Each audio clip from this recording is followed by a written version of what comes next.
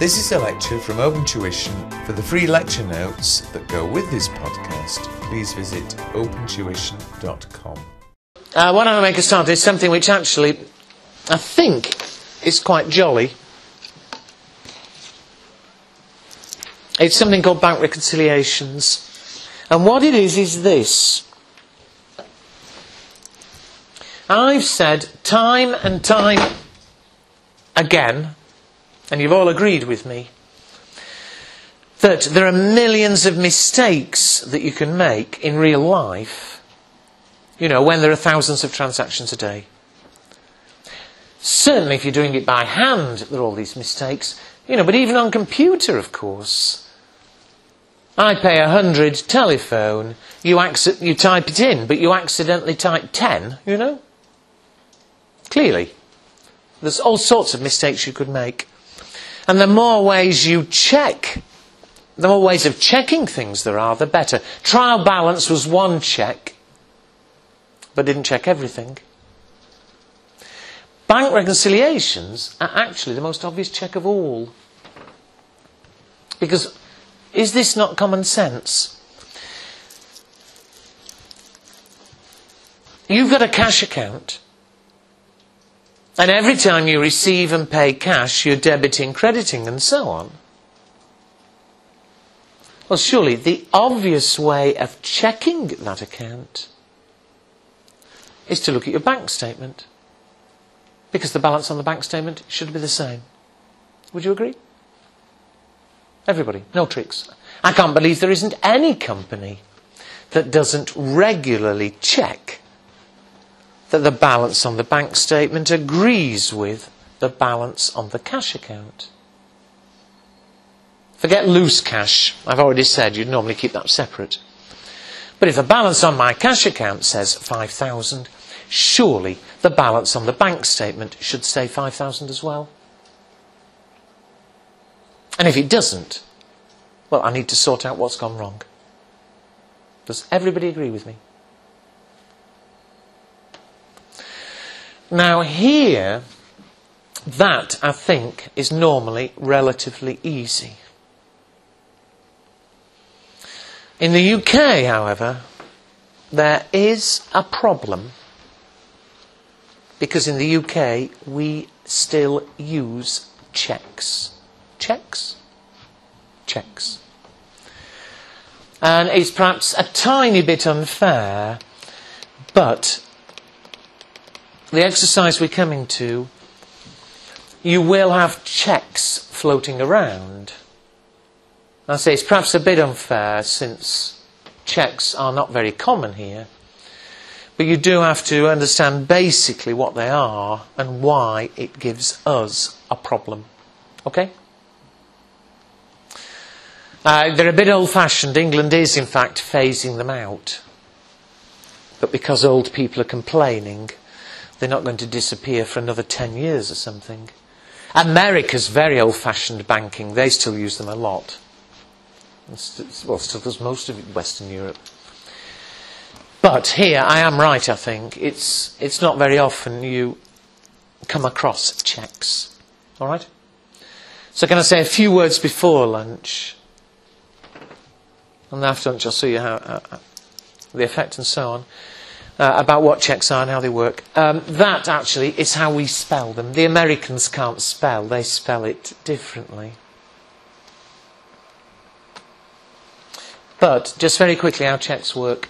And this, incidentally, isn't a law exam. When you come to do the law exam, F4, then there is law relating to these. I'm not concerned. I'm just concerned the effect it has on our accounting. Okay? And what it is this. Suppose I owe Inessa $50. Now here, if you owe money, basically there are three ways you can pay money. I mean, you can pay money, go to the post office or something and just pay cash for your telephone bill, you know. But of course companies aren't likely to do that, clearly. You could pay by credit card. Again, companies are not likely to pay telephone bill by credit card. And certainly in the exam, credit card's irrelevant. And so what do? You do, we call it bank transfer. You either, in the old days, go and queue at the bank and fill in a form to transfer the money. You agree? Or these days, more likely, you're doing it on the internet. You're typing in and the money gets transferred. You agree? Now, that does exist in the UK, but still very common is to do something different. And all I do is this. I owe Inessa $10, telephone or something. Sorry, you're the telephone company. The way cheques work, I take a piece of paper, I write on it, pay Inessa $10.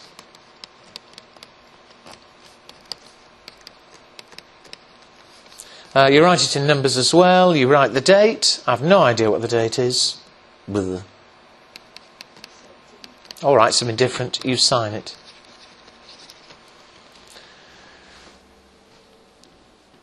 And I give that piece of paper to Inessa. And in fact, any piece of paper would do. The banks don't like it, but in law, any piece of paper is legal. But I write, pay Inessa $10, boom, boom, and it's addressed to my bank. At the top of it, it has the name of my bank.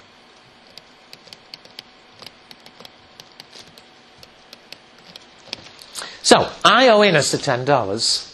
I give her this piece of paper, or I post it to her, and as far as I'm concerned, I've paid. Okay?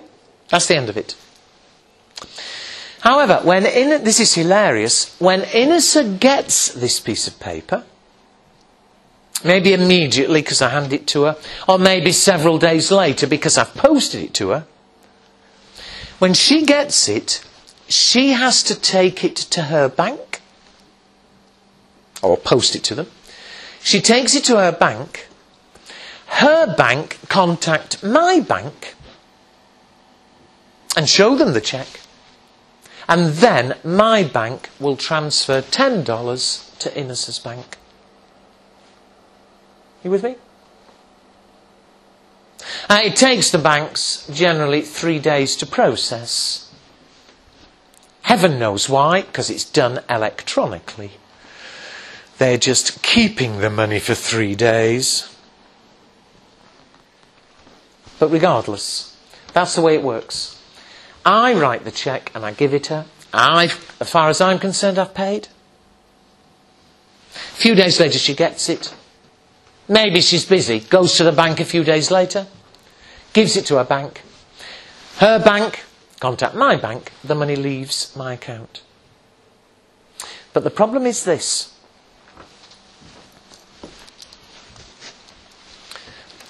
In my cash account, I thought I'd got $100.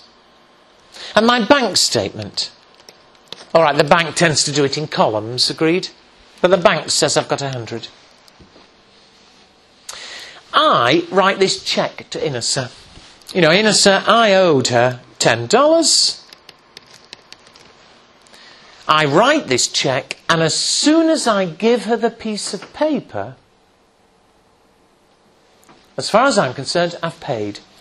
Credit, cash, debit, Inessa, boom, boom. I've only 90 left to spend. Everybody still with me? But the problem is that although, as far as I'm concerned, it's finished, it might be several days before she gets the paper, the cheque. It might be several days before she gets to her bank. There's then another 3 days before the banks sort of deal with it. And so, easily for 1 or 2 weeks, my bank balance stays at 100. 1 or 2 weeks later, the 10 will disappear. But because of that time delay, It's going to take at least 3 days. Because of the post and everything, it could be 1 or 2 weeks. Because of the time delay, my bank will stay at 100 for quite a while. And the trouble is, if tomorrow is the end of my month and I want to check the bank statement, bank says 100, mine says 90. Ooh, they're different.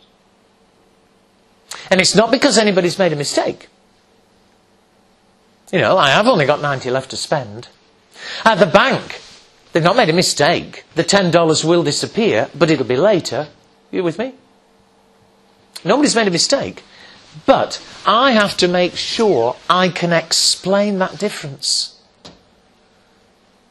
I say, oh, why are they different? Oh, there's a cheque in the post. No problem, $10. It works.